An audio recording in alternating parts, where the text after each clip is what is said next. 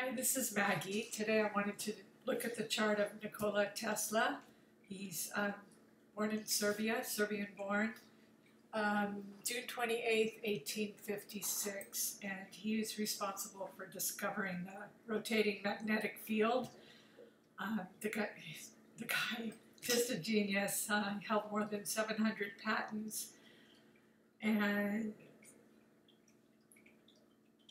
I was just kind of looking for signs of genius, and I did read his bio, and he saw a lot of visions, very Neptunian, that other people couldn't see. I mean, he was on a whole different plane, and so I'm just going to sort of do an overview of his chart, and oops, sorry. So what I'm seeing are a lot of aspects to Neptune, the outer planets, and so we'll start with his sun. He has the sun in Cancer, the moon in Libra, in the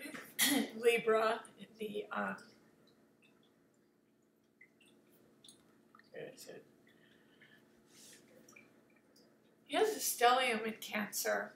The moon's in Libra in the workhouse, and so is Mars. Moon-Mars conjunction in Libra. So he was a good-looking guy. He is very sought after by everyone. But I bet the moon and Mars would make him a very, very attractive person. So the sun, he has Taurus ascendant, so he had the ability to just make billions, but because he has such a strong 12th house, Pisces house, he wanted to give it away to humanity, give it away for free. And basically, you know, some of his patents on energy, his ideas were, I think when Chase found out he was going to give it away to humanity, which is very Piscean 12th house, you know, he took his idea so he could make money off of it, of course. So I really appreciate the generosity and the humanitarian aspects of him. So he has Taurus ascendant, so his ability to make money is just, as an inventor, he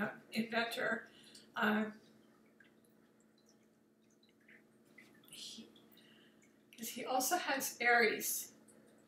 You know, his ascendant is only 2 degrees Taurus, so it's an intercepted house with Aries. So he has Jupiter in Aries in the 12th house, which would really expand his, well, for one thing, it really expanded his psychic abilities. I mean, the guy was seeing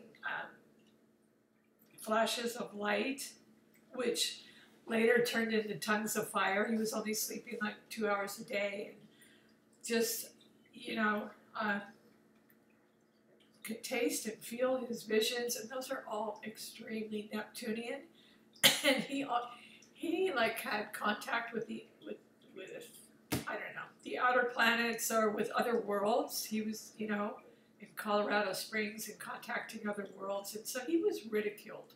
He was ridiculed. You know, he was finally offered some consolation Peace Prize, but I think Edison got the Nobel Prize. But anyway, he won many, many awards and everything. But he ended up, you know, the pigeons were his best friends in Central Park or wherever. But so his Neptune in Pisces is extremely extreme. Neptune is the ruler of Pisces. Excuse me, and he has it in his 12th house. So I believe that would be, and it's aspected a lot. You know, it's responsible for a lot of his visions and a lot of his, certainly his psychic ability, his intuition, his, you know, communication with other worlds. He was able to listen and hear it, you know, and taste it and smell it, and just have these visions that nobody could really perceive how, you know, I mean, he was a genius, so I was kind of looking for genius in his chart. And what I saw instead was all this magnificent originality, having Aries, Jupiter in Aries, and his North Node in Aries in the 12th house, responsible for his expanding his creative ideas and his originality and his genius. In the North Node, he was fated to make his mark as an individual pioneering in his ideas. And in his work, because it's supposed, you know, the moon and Mars and Libra, and so Jupiter there just really expands his creative ideas, and he was meant to make his mark somehow through his personality. And with Jupiter, Jupiter in Aries, Jupiter rules Sagittarius, so it would be higher ideals. So he was very idealistic, and just the thought of giving everyone free electricity, I mean, it's very, very philanthropic. And, you know, and that again is Neptune in Pisces, you know, Neptune in Pisces. So Neptune is in conjunct Mars. That just kind of means it's like it's hidden. It's more than, I think, 160 degrees or something. But it's like the astrological wheel, and then, you know, one behind the horizon. So so it's almost like he can't see how his Neptune is affecting other people, or he would see things. Libra would represent other people, so other people had a hard time perceiving what he was seeing, and he, you know, he was a lot more comfortable in the other worlds, say, than in this world, and trying to bring his ideas down to earth. You know, because he was in all these other dimensions seeing this stuff. I mean, he visually saw the rotating magnetic field when he was living in this tongues of fire, you know, electric energy land, sleeping 2 hours a night, and that's very Neptunian. So Neptune, I was looking for aspects to Neptune, and he has that in the 12th house, along with Aries in the 12th house. So bringing his higher visions to reality through his invention, you know, expanding his invention, 700 patents, that would be Jupiter and the North Node in Aries in the 12th house, and wanting to give it away is definitely Neptune in Pisces. And Pluto is right on his ascendant. So he has a lot of aspects to Neptune as well, making him, you know, sort of a visionary. He has let's see, Uranus sextile Neptune is the one that especially jumped out at me. So they're both outer planets, and Uranus is spontaneous, electric, sudden, unexpected ideas. And having that sextile to Neptune, it's almost like they were communicating, talking to each other, and he was like the receiver, receiving all these ideas from these outer planets, and they were just like in tune with each other because they're in harmonious flowing aspect. So from his Pisces water house in the 12th house to Uranus in Taurus, he was able to bring, because Taurus being an earth sign, in his first house, he was able to bring those down to earth. And Uranus is a sign of invention, inventiveness. It rules Aquarius. And Aquarius rules invention, you know, is inventions and humanitarian. So anyway, he was able to bring these higher ideal ideas and visions down to an earthly plane because he did have Taurus, and he had Pluto as well, right on the cusp. On his ascendant, Pluto was 5 degrees Taurus, so that's made him a very, very intense personality. Very intense personality, colored him a little Scorpio. Yeah, I believe he never married, but he was extremely attractive, and people were just drawn to him magnetically. Yeah, so the Uranus, the Uranus-Neptune transit, and there was another one as well. Pluto sextile Saturn. Yeah, Pluto sextile Saturn. And that's the Pluto almost on his ascendant. Well, pretty much it is on his ascendant, 5 degrees in Taurus, Earth sign Taurus, on his ascendant. Sextile Saturn. Where's his Saturn? Oh, yeah. Let me get Saturn. So Saturn's his 3rd house of communication. That's Gemini's house. So his Neptune sextiling Saturn in his communication house, again, would be like a tuning fork because it's very psychic. It's in Pisces is a water house, and it's in trine actually to Cancer. So he has Venus, Saturn, and Mercury all in Cancer. Let me make sure Mercury's in Gemini. Mercury's in Gemini, 28 degrees, so it's kind of cuspy, Cancer. So it just makes him extremely psychic because he has, the ruler, Pisces, and Venus is what you like. Saturn is an outer planet.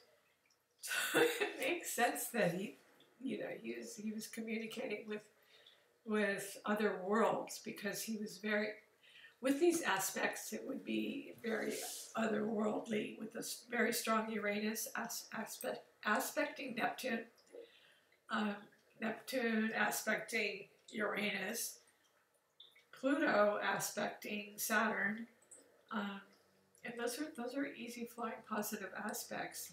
He did have the inconjunct, bringing his ideas down to, trying to get him across to people. He probably had some trouble with that. But all these planets in Cancer made him especially even more psychic and prone to visions and to seeing things. So he saw a lot of things that weren't there to other people, and he has Chiron up in the midheaven. He has Capricorn. Yeah, no planets up there, but that was his destiny in life, he did put his mark in the world through his invention and through his visions, his Neptunian visions. So his sun is 17 degrees Cancer. Let me see. No, it's water, yeah.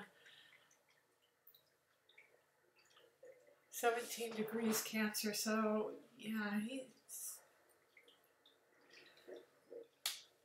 looks like a very psychic chart to me, So I think a lot of his genius came from his extreme psychic abilities to see beyond the senses, beyond the ordinary world, and he was very comfortable in that sphere, in the outer spheres, and I believe he did probably hear, because of Gemini. His Mercury is in Gemini, and it's right on the cusp of Cancer, and it's Mercury, the planet of communication, the ruler of Gemini, is in Gemini and it's square to Neptune, so that's like a direct line to, you know, to outer world or to, like, you know, psychic land, which he liked to live in apparently.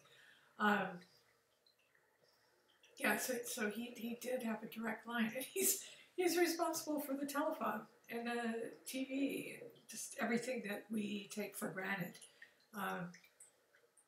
So Uranus, the planet of inventiveness, is in his first house, and Pluto is in his first house in Taurus. So he had the capability of making a lot of money. Uranus rules electricity as well. You know, it's always described as sudden electrical, you know, ideas that hit you like lightning, and that would be Tesla. That would be Tesla and his ideas and his ideas and his genius that he brought to the world. And I just love that, you know, his 12th house, humanitarian, you know, Piscean quality. He wanted to very generously give it to everyone for free because that made sense to him. Yeah, so Moon, Mars are in Libra in his work house. So he rubbed elbows with a lot of, you know, society people, but I don't know that he was all that into that. It is in his work house, and he was highly recognized in his field. And, you know, physicists today use his ideas, and he's just, his ideas are being studied even today. So, yeah, pretty much everything is in, there's a stellium in Cancer, water house. You know, Neptune stands alone in Pisces. Heavy 12th house influence, Pisces house. And that's in conjunct Neptune in Pisces in the 12th house is in conjunct to Mars in Libra. So he had trouble probably bringing his ideas to people in his work, had a hard time understanding his ideas, you know, because he was just way ahead of everyone, and, you know, way ahead of everyone. So I believe that made for a lot of his genius. And I don't know his history or anything, of course, but very, very interesting chart. He has, looks like a T-square, a conjunction between all those planets in Cancer, which is deep water, very deep water, extreme sensitivity. Libra is the air sign, that's communication with people. Aries, Jupiter was the inventiveness, the pioneering inventiveness, but it is in the 12th house. So he made his mark, and then he wanted to give it away. So I think that's really cool, because it wasn't all about money. Well, it could have been all about money with Taurus ascendant. I mean, they're great at making money, and they're all about material, you know, material goods, and, you know, yeah, with Uranus there and Pluto, you know, those outer planets in his first house, and Neptune and Pisces, he was too busy communicating with the outer realms and seeing visions and everything to care all that much about the material world. And yeah, at one point I think he was really struggling. So anyway, his ideas are just being studied to this day by physicists, and he's just a fascinating person, and I thought I would look at his chart to see what was going on with him. So I hope you enjoyed this, and if you do, please like and subscribe. Thank you.